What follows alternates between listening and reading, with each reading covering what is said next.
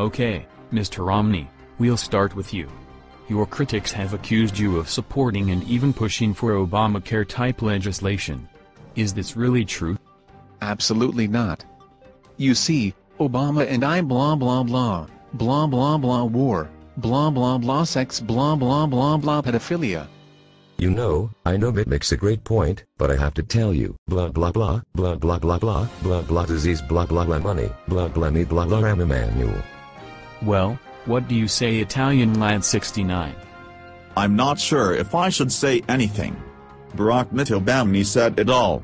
If I open my mouth, I'm afraid that their bullshit might find its way in it. Yeah, I'm starting to see what you mean, Italian Lad. Well, how would you respond to the candidate's bullshit? I mean, answers.